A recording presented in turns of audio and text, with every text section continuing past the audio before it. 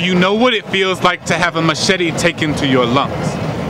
To hold a drill in your hand for so long you forget it's not a part of your body. To work in a place where light at the end of the tunnel is more than just a figure of speech. Welcome to the mines, where men work so far underground that sunlight is manufactured from headlamps and golden soot, where the sound of breaking bodies is drowned beneath a cacophony of hollowed coughs and hammers, where disease festers in the air as if the earth were holding a grudge against mankind for failing to keep her secrets.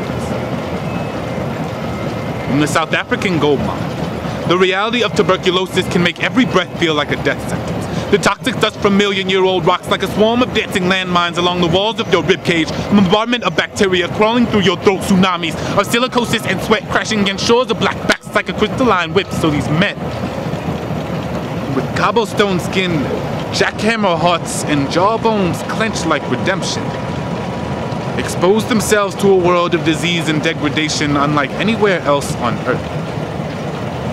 How ironic that the industry responsible for the success of South Africa's economy is also culpable for a pandemic wiping out thousands of her people.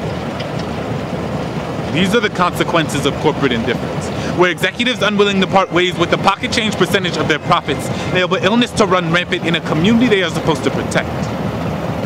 With golden clocks hanging in their offices like stolen halos, they refuse to provide real care for the very people who created their wealth.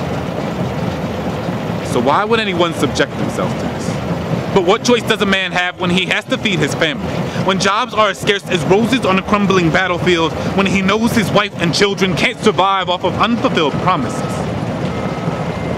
So he puts on his hard hat, turns on his light, and marches miles beneath the earth amongst flocks of brown faces, with no choice but to pummel his heart against the walls of this mine as if he were searching for his dignity.